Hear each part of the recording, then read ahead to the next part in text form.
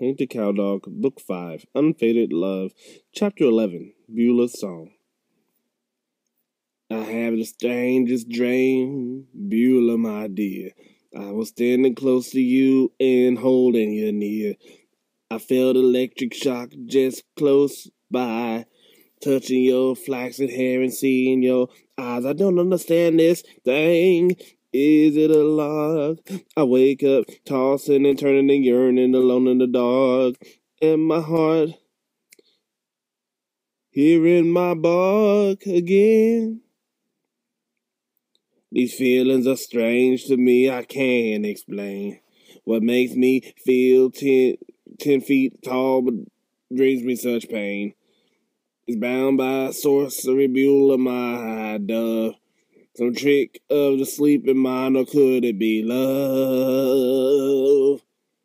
But I don't have time for love or poetry or song. Protecting my ranches from dangerous forces, I've got to be strong. But maybe I'm wrong again. Beulah listened, wearing the same sad smile on her lips. It seemed that a mist came over her eyes. Then she sang to me. Please don't make me sing. Hank, you're a big handsome dog, heroic and bold. You're what we talk about when stories are told. The heroes are restless ones. They're here and they're gone. Their ladies wake up alone and greet the new dawn. Plato's not like you. He's meek and refined. Sometimes I think I should follow my heart instead of my mind.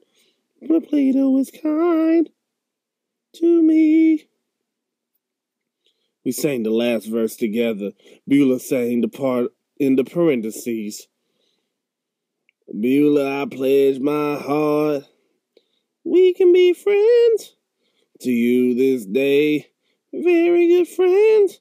I never leave you now. Plato is dear. I come to stay.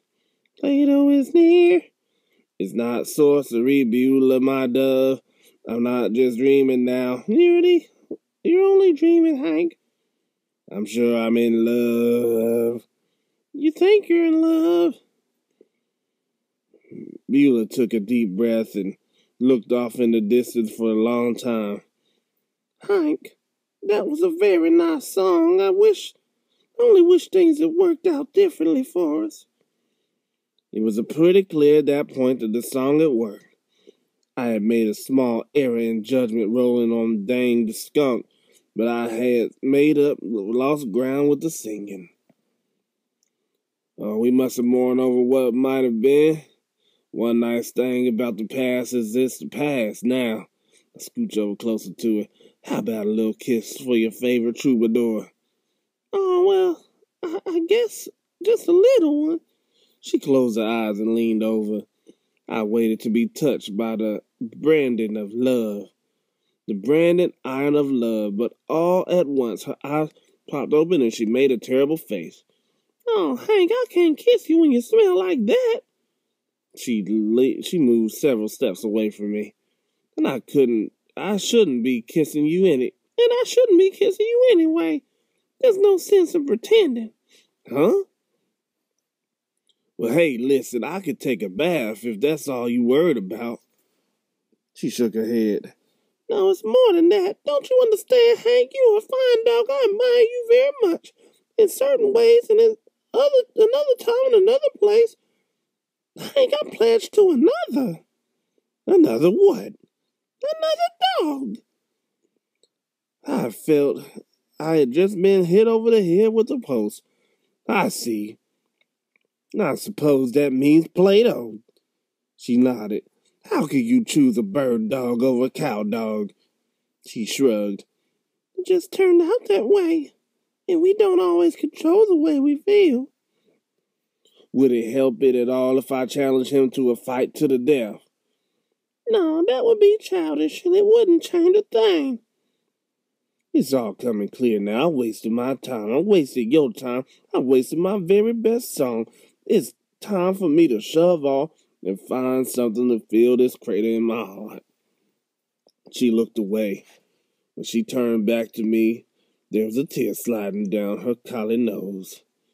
But Hank, you'll always be a special friend. I got up to leave.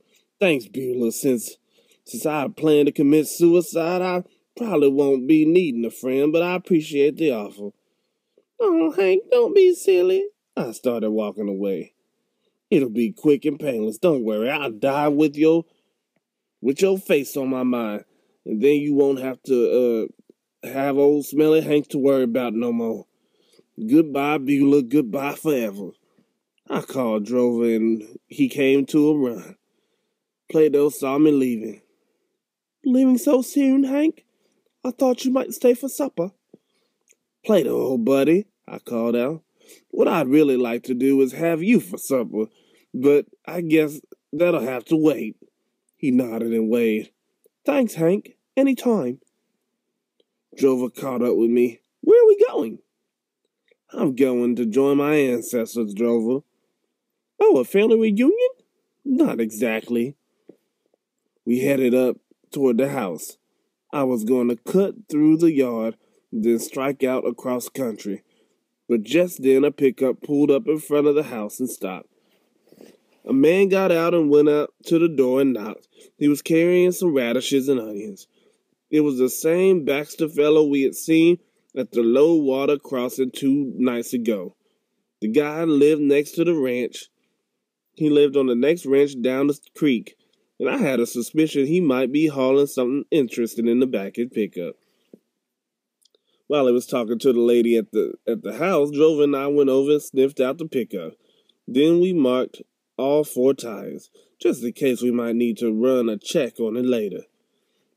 I had just finished the back left tire when a freckled nose appeared above me, directly above the nose, located at right angles perpendicular to the line of the nose, were 2 big brown eyes on each side. Okay, were 2 big brown eyes on each side. They were pretty brown eyes, nestled between 2 long feathery lashes. Hello again, big boy. Well, blowing me down, I believe it's Miss Scamper. Imagine meeting you twice in the same week. And it's your lucky day. You big hairy thing, she said, batting her eyelashes. What you got planned for the rest of the day? Oh, I thought I might get run over by a truck, but could be talked out of that. Really? What will it take? I cleared my throat. To be perfectly honest about it, Miss Scamper, not much. Well, just jump your big bad self up here, and we go for a little ride, Drover had come around the back of the pickup by this time and heard some of the conversation. Hank, he whispered, you better not. Beulah might see you. I looked off towards the elm tree. Beulah was watching. Yeah, she might, Drover, but that's a chance I'll have to take. Stand back, son. I'm fixing to load up. I curled my legs and gave a mighty leap, clearing the tailgate and landing right on Miss Scamper. Oops, sorry, ma'am. Hope I didn't hurt you. She batted her eyelashes and grinned. You're such a big old boy, and you jump so high, and I love your smell. Yeah? I can already tell you have good taste. She rubbed up against me. What is it, if you don't mind telling? It's a secret formula, ma'am, but I guess I could tell you. I guess you can. They're skunk, specially aged and very rare. Oh, I love it. Drover was still on the ground. Hey, can I go?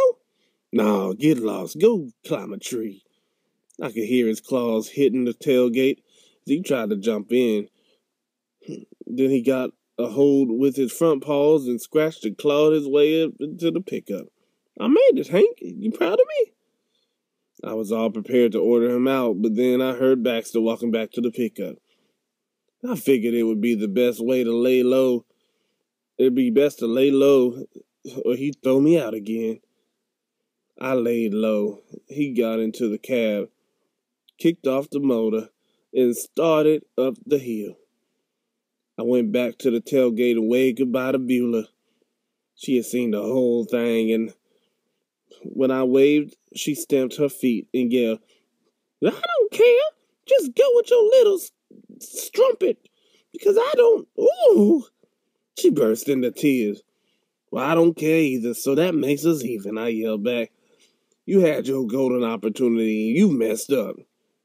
Well, I'd gotten the last words on Beulah, but in the process of barking the message to her, I clean forgot about exposing myself to the driver. We just topped that big hill there in front of the house and crossed the cattle guard. When Baxter laid a heavy foot on the brakes, we came to a screeching stop. He jumped out of the cab and looked in the back. You dadgum dogs, get out of my pickup. Go home. Ya, suey. I glanced at Miss Scamper. She shrugged. We don't... Shoot. We have trouble staying together, don't we, big boy? I was fixing to answer when I got hit in the ribs with a bundle of baling wire. Drover had already abandoned ship. I figured I'd better do the same before the storm got any worse. See you around, Miss Scamper. Come and see me sometime, she said, waving goodbye. All done.